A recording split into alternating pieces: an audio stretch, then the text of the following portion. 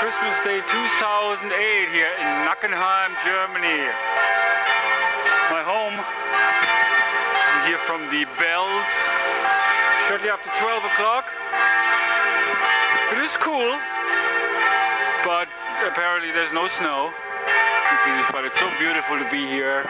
The time in the town, I have so many memories, and it's been so long for me being back. So yeah, being here again, it's somehow like a dream. Within a dream. Within a dream. Within a dream. Yeah, so it's somehow time, I guess, for me to wake up and to realize, even though I'm living in America, who I am. And wherever I am is to carry my home, and ultimately it's about that's where the heart is home. So yeah, it's good to be home again, definitely. There are these small Gassen, we call them in German. The small roads that lead to the most interesting places.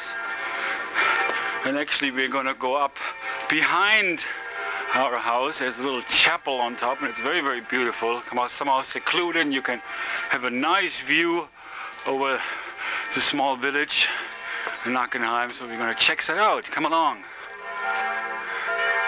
You see a big church up there. It's a Catholic church, I believe. Here you can get a partial view over Nackenheim. It's very, very different in America, that's for sure. And the air is beautiful. It's very, very crisp and very, very fresh. Yeah, it's very different being here. Didn't sleep very well the past 2 days, but I think it has to do with the adjustment of being here.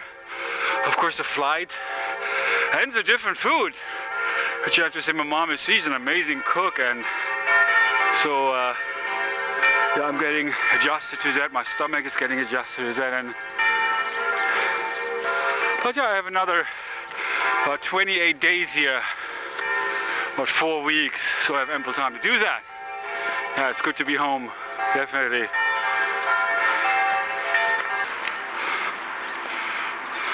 And that back there, that river, you see, it's the River Rhine.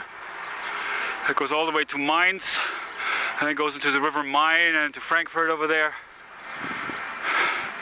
And the house, I mean, you can't really see it yet.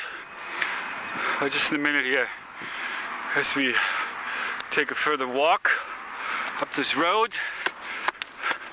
It's a nice walk, definitely, and the air, as I just mentioned earlier, is very, very fresh. Totally different than in San Francisco, where there's so much air pollution and so much noise also. I feel it's much different here. And that is the small street over there where I live. It's called the Professor Dr. Pierstraße. That's a tongue breaker. If you can say that, more power to you. And yeah, this chapel is very sweet.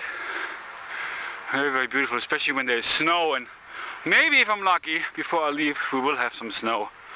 I would not be surprised. Here the inscription on the chapel says, "For Blitz und Unwetter bewahre uns, O Herr," which means for lightning and thunder, protect us, O Lord. This is also very nice here. I didn't even see that. It's really paying attention to the small things, and I keep on being reminded of how important I am along my journey, wherever that journey leads me. Very, very nice. And down there, that's our house.